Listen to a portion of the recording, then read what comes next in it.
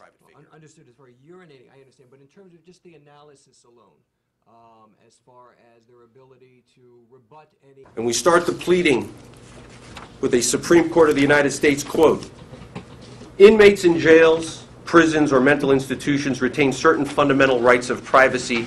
They are not like animals in a zoo to be filmed and photographed at will by the public or by media reporters.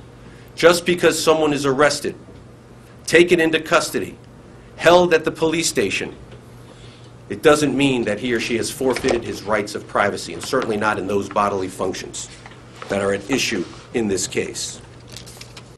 Is the analysis any different when there is a public figure involved, as opposed to a regular private person who doesn't have access to the media, is not in the public eye on a daily basis? Sometimes it's hard to draw lines, Your Honor.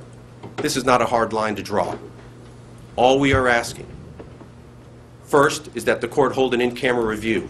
And second, if what you see on that videotape is as what has been described in court, that the court hold as a matter of law that when a person arrested, a presumptively innocent person is in custody, if the police film him or her urinating, there's no reason why the media should make a spectacle of that event, even if it happens to be someone who is high profile.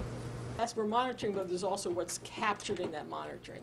And the point of the matter is, in our situation, because we believe that those tapes are part of our criminal investigation,